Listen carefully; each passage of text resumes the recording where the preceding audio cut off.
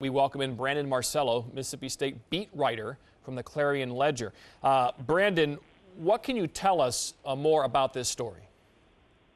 We haven't heard what exactly instigated the fight. Still waiting word from Mississippi State. I know it's really early on the Big Island there, but nothing new on that. But this is something that's been kind of building for several months. So you've been hearing things out of practice, that some immature things going on with Renardo Sidney, and actually the fight with Elgin Bailey.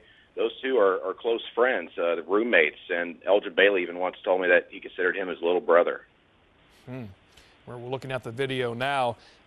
Again, AD Scott Strickland said this morning, it's not how we want our school represented. There's been some issues in the past. Have we seen the last of him at Mississippi State? What do you think might happen?